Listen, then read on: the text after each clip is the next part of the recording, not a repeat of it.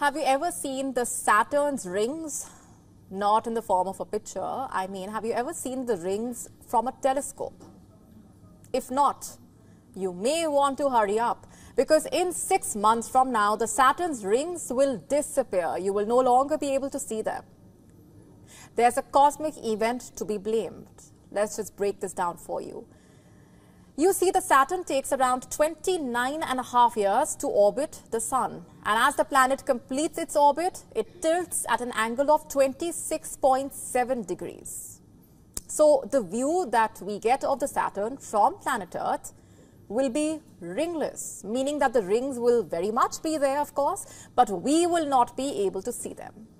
The rings will disappear from out of sight in March 2025. For how long though? Until November 2025. It was during one of the ringless views that astronomers discovered at least 13 moons of Saturn. This includes the Titan, which is our solar system's second largest natural satellite.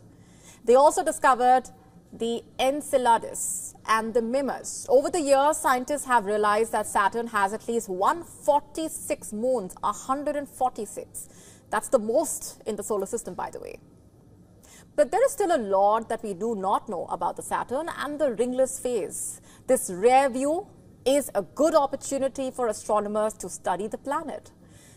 That said, for planet watchers and sky gazers, the March to November 2025 phase will be a less exciting one. Saturn's rings are, by the way, one of the most spectacular features of our solar system. It was an Italian astronomer who first spotted these rings from his ancient telescope. This was back in the 17th century. Have you ever wondered what really are those rings? What are they made of? The rings, you see, are bands of ice and rocks and cosmic dust. The size of the particles varies. Some could be about the size of a tiny speck of dust. Some could be as huge as our houses or school buses. This variation, in fact, adds to the intriguing look. A portion of the ring is also in gaseous state.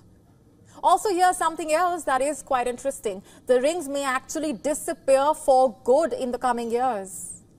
You see, while Saturn is over 4.5 billion years old, researchers believe that the rings are comparatively much younger.